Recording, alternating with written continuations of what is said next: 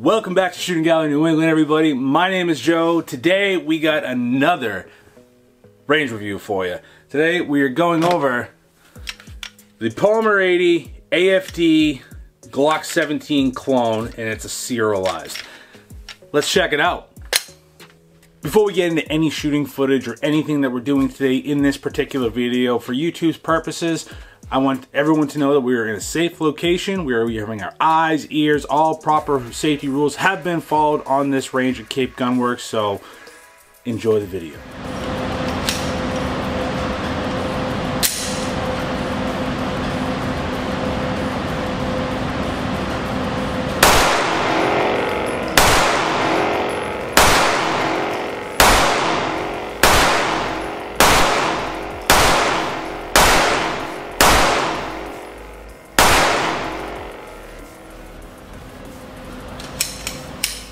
So welcome back, guys. Thank you so much for joining the channel. I'm excited to get back into this video because I've had this gun for a while now, and I will say I've gone through some ups and downs with it. I finally got a good range session with it, and I got some things to tell you. To get the proper nomenclature, this is made from Polymer 80. This is not an 80%. It has a serial number on it, so I did go through a 4473 to get this gun, which I will make a video coming up to where when it comes to building like serialized guns in Massachusetts, whether you get a receiver or a frame, what you have to do, because especially in states like mine, I had to go through Narnia just to get this. Wasn't that difficult, but it's actually a pretty simple process. The proper nomenclature for this Polymer 80 AFT Glock 17 is the PFS 9 full size builder kit. This is the flat dark earth.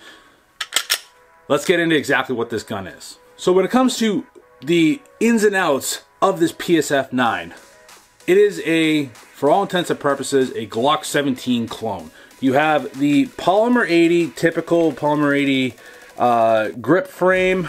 If you were going to get like an 80%, it is a Glock 17, and for YouTube's purposes, obviously there's no mag in the gun. There's nothing in the chamber, so we are being safe. This gun, as you can tell from the video, it fits my hand like a glove, but you get the Polymer 80 grip texture. This is a Polymer 80 or P80 slide, and you get pretty much, I'm going to call close to OEM parts kit. There's nothing like upgraded on this gun at all. What you're gonna get is you're gonna get this gun, but I'm gonna put this down for a second. You're gonna get in a case like this. One thing I do like about this gun, it came with a case already. Now, you get removable foam, and when you get it, you're gonna get your frame, and your slide is going to be wrapped up. You are going to build this yourself. It is technically a builder's kit, but since you're going through a 4473, it requires you to go through a background check to get this pistol. Once you make that, in the state of Massachusetts, you have 7 days from the gun going bang to what we call EFA tenet, or declare a new pistol has been manufactured or made or assembled, and you get the proper Merck's paperwork to prove that you have the gun. But that is just kind of the mumbo jumbo. It is a Glock 17 clone. There's really no specs that I really have to go over, because if you haven't shot a Glock 17 or you don't know what a Glock 17 spec list is, there's nothing really new on the PFS 9 from Polymer 80.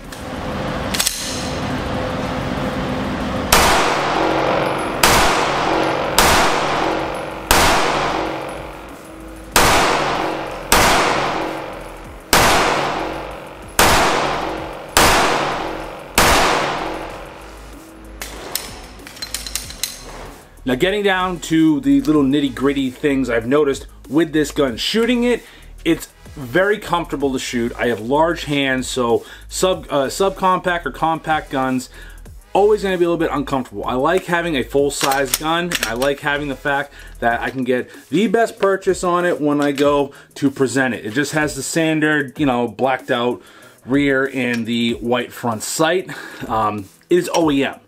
So if you haven't shot an OEM Glock, definitely go try it, because if you haven't shot a Glock, everyone needs to. I will say the frame of the Polymer 80 kind of improves a lot of what a standard OEM Glock is. You get a little bit higher purchase for your palm. You do get a double undercut right here, so you're not going to get Glock knuckle as much. This one does have a little bit better of a flat trigger, you can see there. The serrations on this slide, much better than a standard Glock. That's all I'm gonna say. But once you assemble it, it's really not that hard. There's many videos out there to learn how to assemble a Glock pistol.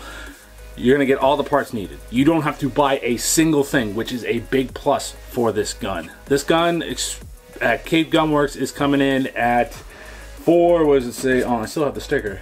$459 in that ballpark. Might have gone up, might have gone down, but you can definitely save some money if you know how to use the Googles or a special landing page in the description. Now, the PFS 9 is a 9mm striker fire pistol. You can see from the shooting footage here that it shoots like a Glock. But there's a little bit of an issue that I found with it. Stay tuned.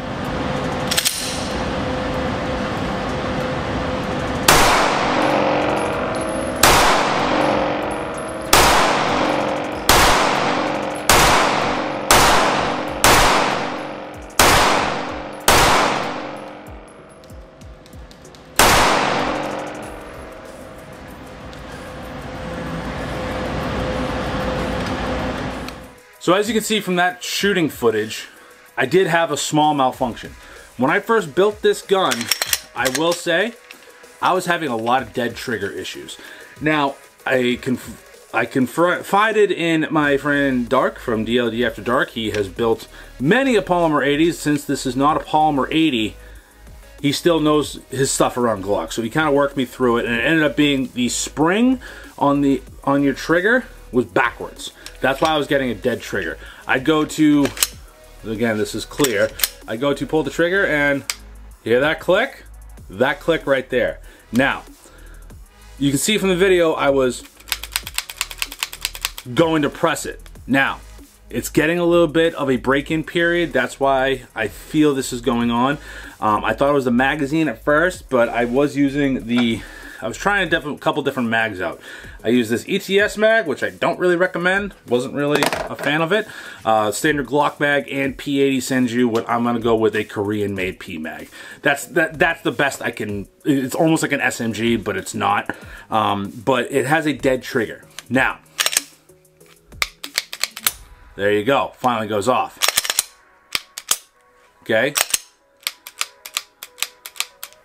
Now there's a little bit of an issue there. I'm telling you right now, with a gun like this, a gun like a Glock, you shouldn't really have to do a break-in period. It is not a 80% where you have to kind of fine-tune stuff. This is a factory parts kit, OEM parts kit. I still should not be having a dead trigger issue. Now, finally went off that time. As you can see from the footage through this entire video, it's not just been like not working. It shoots. Clearly, there's a little bit of working bugs you gotta get out of it. Now, accuracy. Now this is my target. This is about call it 75 rounds, give or take. Again, I going at about 10-15 yards. You know, combat distances, and it worked out pretty well. Accuracy, I was a little bit low, so again, I was probably just getting used to the sights, but I am impressed with the accuracy. That is, you know, when the trigger's working.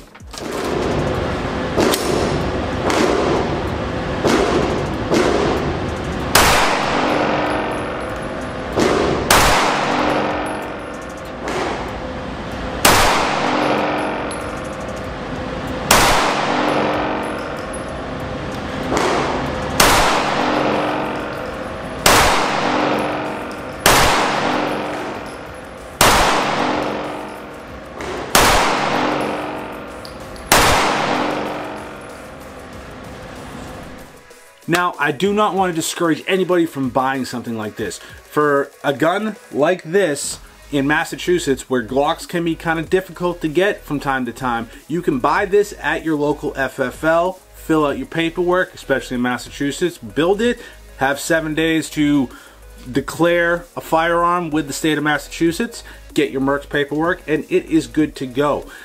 I have put a decent amount of rounds, so we're trying to tweak the trigger and stuff like that.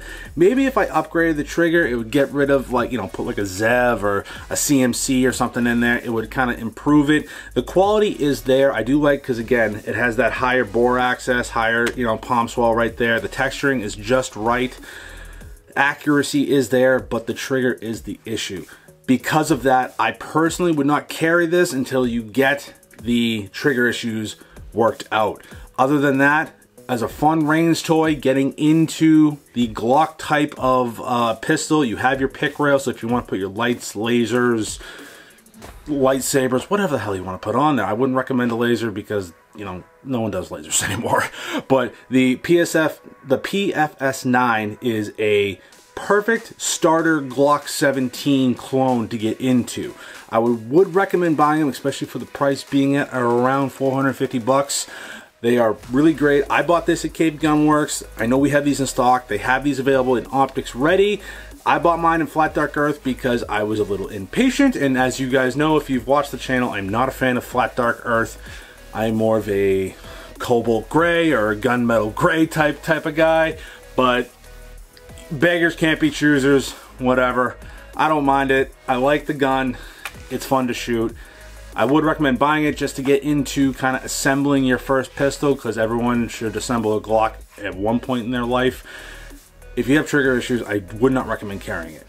I would recommend buying it, but until you get your trigger issues fixed, please, please figure out the trigger. That you do not want to be carrying a firearm and the trigger have a little bit of an issue. But that is what I have to say about the Polymer 80. Let's check out that final shoot.